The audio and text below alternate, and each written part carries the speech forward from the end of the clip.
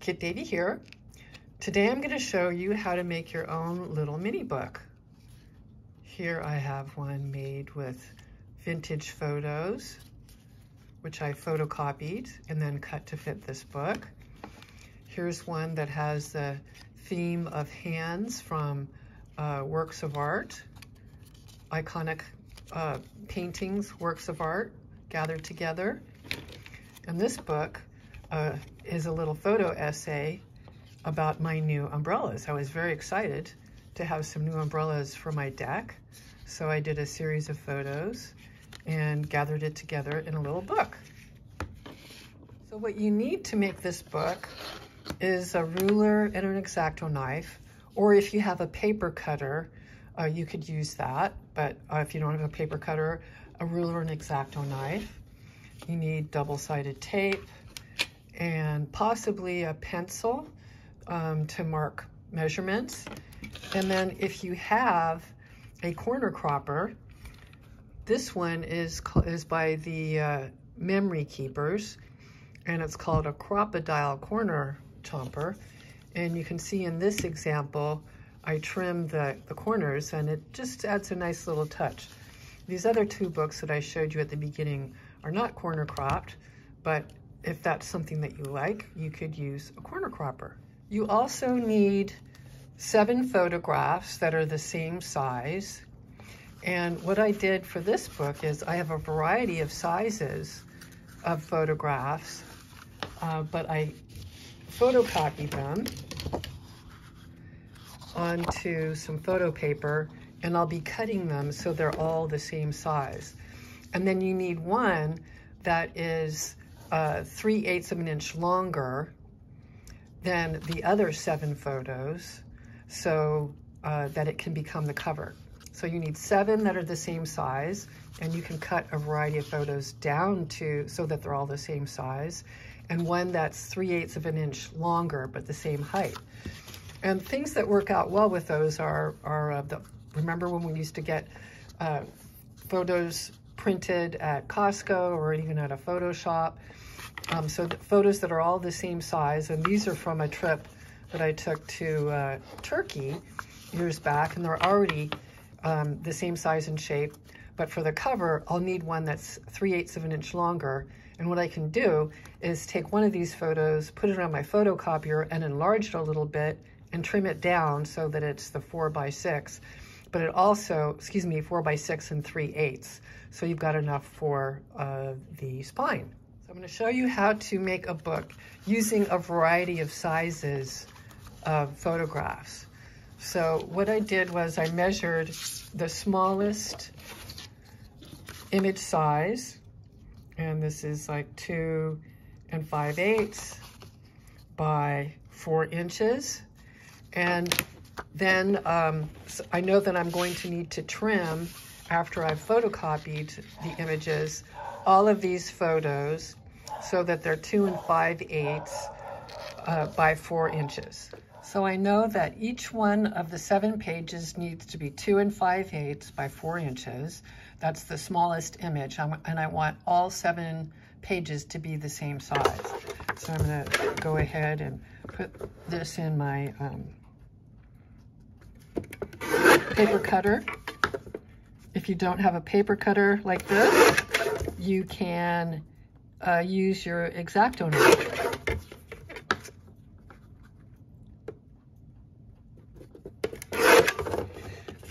So I want to have 7 photographs that are all the same size and shape.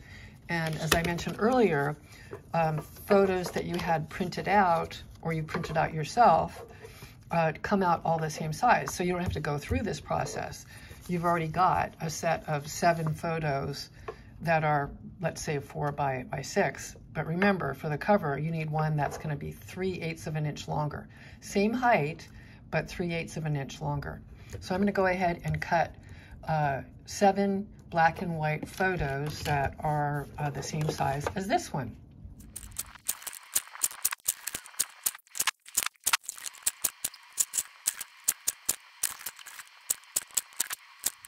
So I have my 7 photos that are all the same height and length. And then I have one photo that's the same height and 3/8 of an inch longer. So I'm gonna go ahead and fold these photos in half. If you've got a bone folder, you can use that. Otherwise, you can just use your thumbnail or a ruler to make a nice sharp crease, like that. So I'm gonna go ahead and fold all 7 of your photos.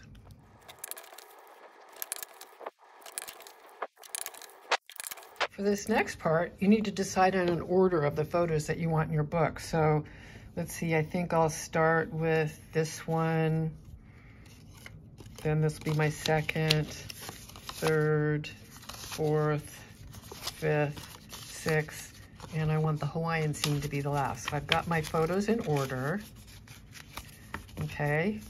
And you can see the book starting to take shape. So here's my first page, and I'm gonna set it aside here, get out my double-sided tape, and I'm gonna put double-sided tape close to the 4 sides of the book.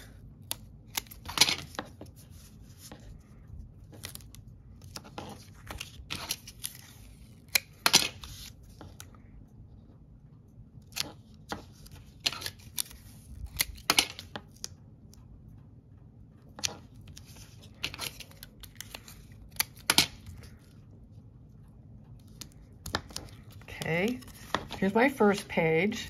It's got tape on the back side of the right side of that first page. Then I'm going to take my second page and I'm going to make sure I have it right side up, and I'm going to install the back side on the left side of the second page onto where I put the tape.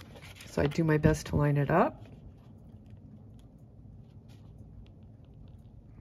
Press down, and there I have my first 2 pages, and that's how you do the remaining 5 pages.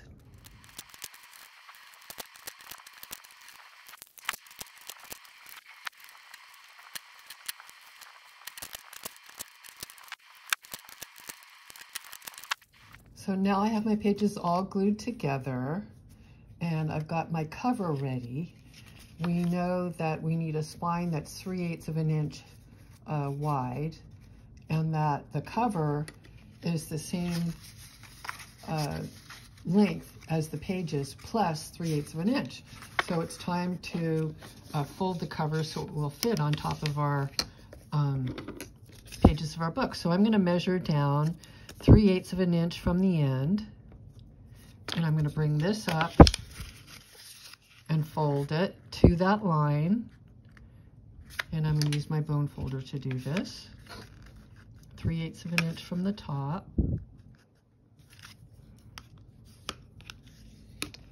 Okay, and then I'm going to spin it around, and I'm going to measure down 3/8 of an inch from this side as well, right there, and bring this end up there. And fold it. And now you can see that we've created a nice box or spine for our cover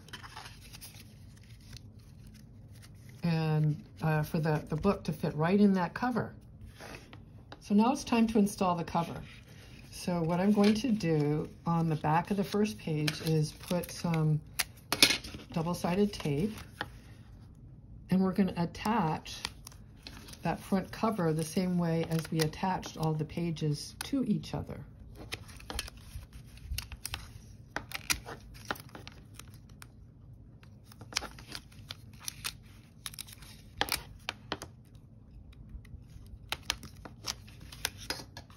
Okay, so I put tape on the back side of the front cover.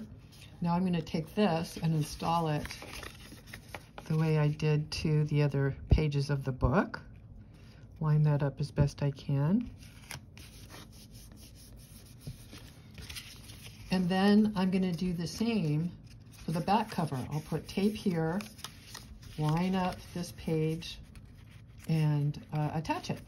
So if you decide to do the corner rounder, as I did here on this book, you get your quarter rounder, and I'm going to set it on 1/4 of an inch, and I'm just going to snip off each one of these, the corners of the book. So you do this after you've made the book. So I'll show you how to do one, 1/4 of an inch. I put the cover in there, and then there, and then I'll do the same for the rest of the pages. So that's how you make a photo book. And remember, you can pretty much do any size book just as long as you have the pages the same size, and then the cover as wide as the stack of photos. And the book that we made together, and this one too, needs a spine of 3/8 of an inch. This one you can see there are lots more photos, so the spine is about 1/2 an inch or 5/8 of an inch. So you would just lengthen the cover by 5/8 of an inch in this case. So have fun making your own little mini photo book.